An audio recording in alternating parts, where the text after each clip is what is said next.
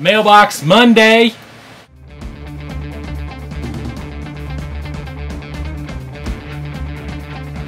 Hello there. Welcome to the channel. Welcome back to the channel, whichever, whether you're new or pre-existing. Mailbox Monday. If you don't know what this is, basically this is all the stuff that I got over the last week or so, and I got to open it and then in front of you. That way you guys know what's coming, know what I'm getting, and kind of know the direction of the projects. I kind of like it for that reason. Some other people don't do it, and you're just like, where the hell did they get all that stuff or whatever, or what are they using? Well, this kind of narrows that down. So let's get into it. Number one, I stopped by the local Lowe's, got some map gas. Not exactly sure how far this will get me, but I have a pretty good idea that it'll get me pretty far. This is the only thing I was missing out of my brazing stuff, so I got some gas. Now I can start brazing everything. I'm looking for a table. I thought I had a piece of steel laying around here somewhere, like a flat piece of sheet. I don't know where the hell it is. I have aluminum, but that's not magnetics. That really doesn't help me, so regardless. Got some new brazing stuff. Next, this guy here. Don't even remember what this is, to tell you the truth. Oh, this is from RC Fab Tabs. One of my favorite dealer, distributor, whatever the hell. These guys, these are bent. These are straight tabs. They go through a 3/16 rod and then have the hole for a 3mm bolt in them. Super, super useful. I already had some of these, but couldn't find them, and then realized after I bought them where I had put them, and then put them in its right place. So now I have just a shitload of them. Also, Jordan has some, and we are building a buggy, / he is building one for me. And he has a bunch of these as well, so I should have a few more whenever he gets done with his. Maybe I'll give them to him and be nice. I'm not real sure. Next! One of the cool things I got, this was already opened in an Amazon package. One of the cool things I got is this. This is from an Amazon. This is a little oxyacetylene torch tank. Super, super freaking cool. It's got this thing, which I don't know what in the hell this is supposed to be. It almost looks like a welding lead or something. I don't know what got me what that is, but regardless, these little tanks are awesome. They are spun aluminum. They feel like that might be solid. They're really heavy. So they're aluminum. Let's see. Yeah. All this stuff is brass. It has gauges. It's got the like open and close valves and everything. These are super, super nice. They're like $12, $15, something like that on Amazon. Super, super cool. Next! I have a feeling I'm getting ready to be disappointed because this does not look big enough, which is what your mom says every time I come over, but it's fine. That's what I thought. So basically, this is supposed to be, oh, this is going to work. That's very small. Okay, well, A, that's junk.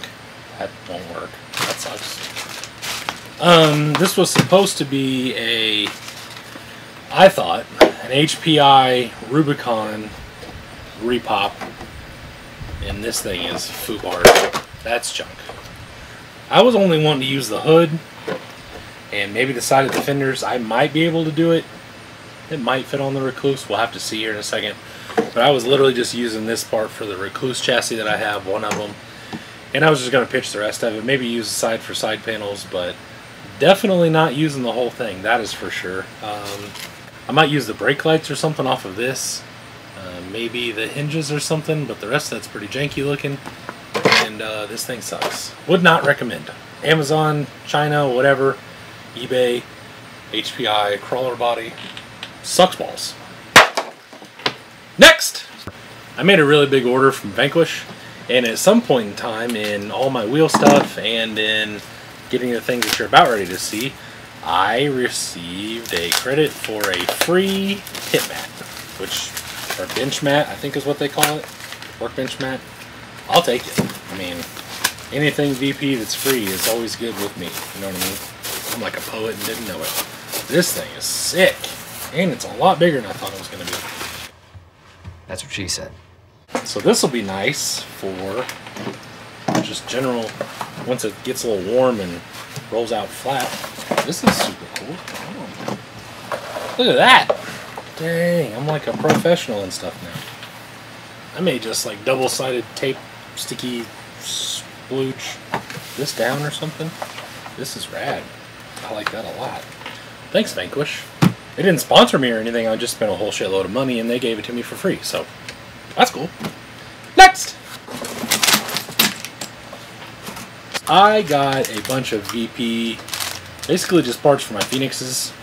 So Doug and Jordan and I have kind of narrowed down what exactly is helping with the Phoenix VFD twins.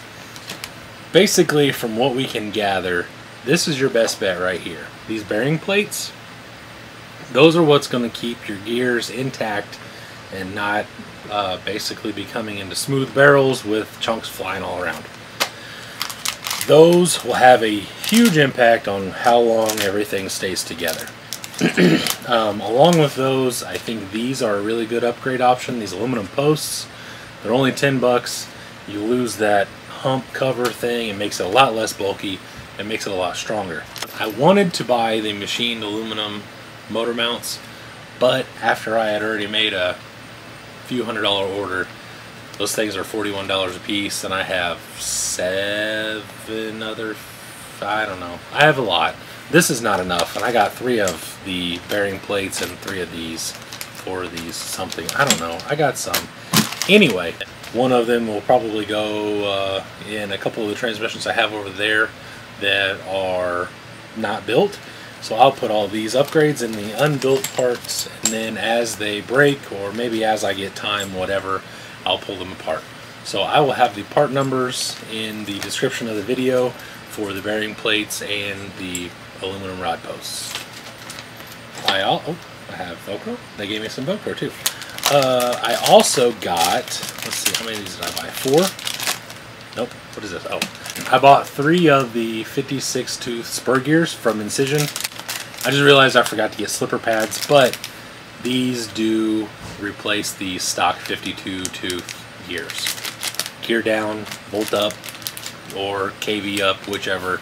It's what I've been doing for a long time. Big motor, big gearing, gets it done. Next, I got some more wheel nuts, just so I have a few spares for my Phoenixes. If you're new here, I got addicted to Phoenixes, and I have quite a few of them, and just VP trucks in general. And then last but not least, I got the Incision springs. Different spring rates to play with the 80mm stock Phoenix shocks that I have on quite a few trucks. Some of my Phoenixes do not have stock shocks on them. Some of them have 100mm axials that are internally sprung as well, so they'll dual sprung. Some of them have Dravtex. They have a lot of stuff. If you're wondering about some of my trucks, they're all linked in the playlists. Everything has its own category and stuff like that. You can go watch any of those things that you want to. So, for now, that is all. Make sure to like and subscribe and all that stuff. Leave me a comment. As usual, I appreciate you watching, and I will see you later. See ya!